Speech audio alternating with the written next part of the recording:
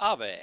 I'm Eric B Vogel, and I'm here to teach you how to play my new card game, Romans Go Home.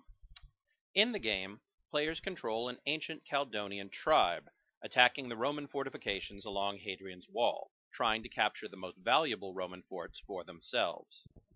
Each player takes a deck of 9 warrior cards. Each warrior card deck has an identical set of warrior cards in it.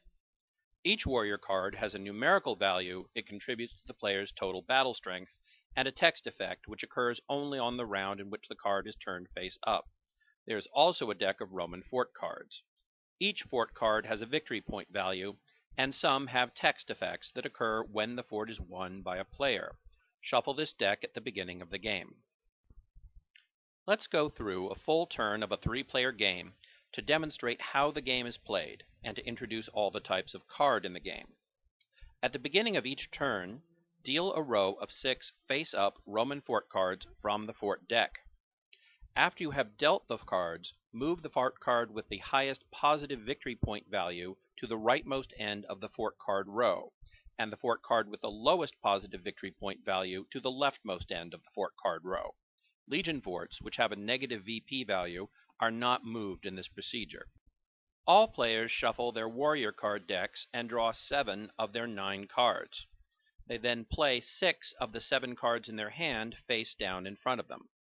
These cards are placed in order so that the first card they wish to play is on the leftmost end of their row, and the last card they wish to play is on the rightmost end of their row. The 7th card is discarded. Players now begin rounds of card play. There will be 6 rounds of card play in a turn. All players turn the leftmost face-down card of their card row face up. Text effects on the cards that were turned face up in the current round are then resolved. Then, the player with the highest total battle strength value will win the leftmost fort card in the row. On the first round of our example turn, Blue has revealed an Axemen card. The Axemen card has a value of 3. If the blue player was tied with another player who did not play an Axemen card, the Axemen card text effect would allow the blue player to win the fort. The blue player is not tied to win the fort this round, so the Axemen card has no effect. The yellow player has revealed a Queen card. The Queen card has a value of 2 and allows the yellow player to reorder her remaining face-down cards however she wishes. This can be very useful when a player's initial strategy doesn't seem to be working out. The red player has revealed a Swordsman card. The Swordsman card has no text effect, but its value of 5 gives the red player the highest total battle strength this turn, so red wins the current fort card. After a player wins a fort card, that player normally discards all her face-up warrior cards. The other players normally retain their face-up warrior cards for the next round. Fort card text effects can change these normal outcomes. However, the fort card that red wins this round is a 1 victory point fort with no text effect. In the second round, red reveals a Pikeman card. The Pikeman card has a value of 6, but its text effect prevents the player from winning a fort on the round the Pikeman card is revealed. The player's total battle strength is treated as 0 for that round. The battle strength of the player's cards will go back to normal next round. The yellow player also reveals a Pikeman card. The yellow player would have the highest battle strength this turn and have won the fort card, 6 from her Pikeman card plus 2 from her Queen card for 8. However, the Pikeman effects prevents her from winning a fort this round. The fort will be won by the blue player, who revealed an Archer's card with a value of 4, which, in addition to her previously played Axemen card, gives her a total battle strength of 7. Normally, blue would now discard all her face-up warrior cards. However, the text effect of the Archer's card allows her to retain the Archer's card face-up if she wins the fort on the round that she reveals it, so she just discards her Axemen card. The fort card she won is a Legion fort, which is worth -2 victory points. All the Legion forts have negative victory point values that subtract from a player's score. However, if one player can win 3 out of the 4 Legion forts in the deck, that player immediately wins the game as a sudden death victory. In the third round, red reveals an Archer's card. Blue and yellow both reveal Horseman cards, which have values of 7.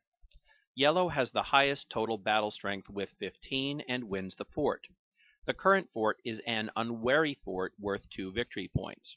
When an unwary fort is won, the winning player may keep her lowest value face-up warrior card instead of discarding it.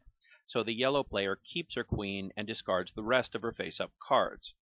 The horseman text effect requires that if a player does not win a fort on the turn that the player reveals the horseman card, that player must discard one face-up card. The blue player did not win the fort and so must choose to discard one of her face-up cards. She chooses to discard her horseman card. In the fourth round, blue and yellow both revealed chariots cards with a value of 9. The text effect of the chariots card dictates that if 2 or more players reveal chariots on the same round, all the chariot cards revealed that round must be discarded before battle strength totals are tallied. So blue and yellow both discard their chariots. The red player now has the highest total with 11. The red player revealed a druid card with a value of 1. When a player has won the fort the round that the druid card is revealed, the druid card allows the player to win any fort in the row instead of the leftmost fort card. The red player chooses to win the tax collector's fort worth 8 victory points. When the tax collector's fort is won, its text effect requires the winning player to discard one fort card. Red chooses to discard the 1 victory point mile fort she won in the first round and keep the 8 victory point tax collector's fort. In the fifth round, blue and red tie, each with a battle strength of 9. No one wins the fort, and the current fort remains the current fort for the sixth and final round of the turn. In the sixth round, blue has the highest battle strength with 18. Blue wins the current fort, which is a signal fort worth 4 victory points. The signal fort effect forces all players to discard one face-up warrior card if they have any face-up warrior cards. In addition to this, the red player played a horseman this round without winning the fort and so must discard an additional face-up card. However, as this was the last round of play, these discards do not impact the game in any way. At the end of 3 turns, if no player has won the game by winning 3 Legion forts, then the player with the highest total victory point value from her fort cards wins. If there is a tie, then the tied player with the single highest value fort card wins. The game takes 10 to 15 minutes to play with 2 to 4 players. The rules for the 2-player game are slightly different, with one deck being used as a dummy player. The exact procedures for this are explained in the written rules.